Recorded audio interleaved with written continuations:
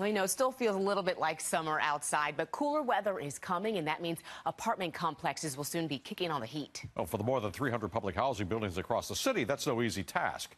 News 4's John Chandler got an up-close look at the tough work that goes into making that transition.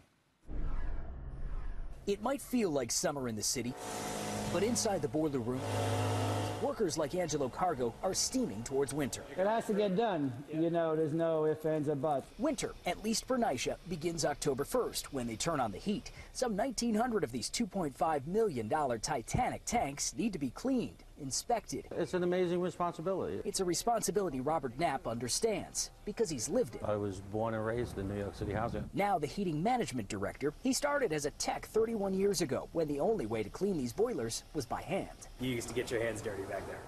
We used to get very dirty. And they still get dirty. NYCHA also got flack in 2015 for turning off the heat at night when temperatures outside rose above 25 degrees. Well, that old policy is now old news. We now are required to give heat all night and maintain inside temperatures. Sure. Well, because people need heat. Yes. And with 400,000 residents, NYCHA is used to taking some heat, like from Yvette and Francine, who say for several months their hot water would go out on weekends. I have cold water right now. Right now? Right now. The apartment water is freezing. We took that issue to NYCHA. They say the problem is fixed now. It stemmed from shutting down some boilers during summer maintenance. It's like a car.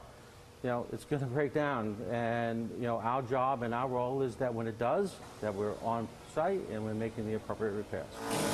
And my biggest fear is something breaking in the middle of the night. Safe to say, it's a common fear. Hopefully we won't have that this winter, but that's, you know, it's up to them. John Chandler, News 4 New York.